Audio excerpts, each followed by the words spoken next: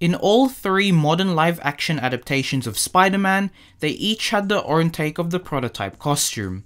Raimi's Spider-Man had the wrestler suit that he used in his fight against Bonesaw. Webb's Spider-Man had the vigilante suit, which he wore to find his uncle's killer, and now the MCU had their own take on the initial Spider-Man costume. So for this video, we are going to be covering the MCU homemade Spider-Man suit.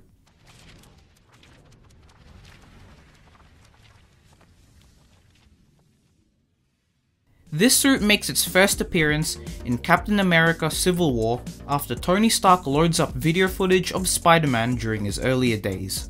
However, its first full appearance is in Spider-Man Homecoming, where he reverts back to this after Tony Stark confiscated his current suit. This was seen in the later acts of the film when he goes up against the Vulture as he was planning to hijack a plane that was transporting weapons to the new Avengers headquarters. So far, its last appearance is also in this film, when Tony Stark decided to hand back his newer suit as Peter finally redeemed himself. The suit consists of a red zipper, sleeveless hoodie with a black spider logo imprinted at the front but not at the back. It has a blue sweatsuit that covers a greater portion of the costume, red boots that extended almost up to the knees, red and black fingerless gloves, and a red mask made with the same fabric as the sweatsuit, with a stitching line directly at the center. The lenses are instead goggles that are attached onto the mask. They aren't really regular goggles, but one where it features white mesh that captures a more authentic Spidey look. They also have eye expressions featuring the same or similar shutter technology as its successor. The costume doesn't feature any sort of webbing and was made with the available resources Peter had at the time.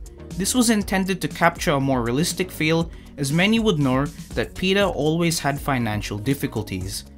And the suits from previous live-action adaptations seemed way too polished and would probably cost a fortune to make for your average teenager that struggled with his rent.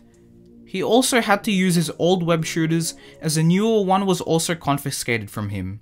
It features a red elastic band with the main components such as the web cartridge, nozzles, and trigger being attached onto it. This still continues from Garfield's Spider-Man, where the web shooters are worn outside rather than underneath the suit, which would make more sense as they are pretty bulky.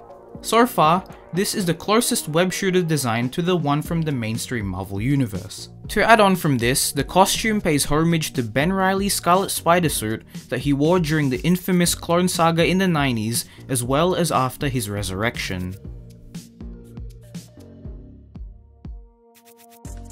This features in the Spider-Man PS4 game titled Homemade Suit.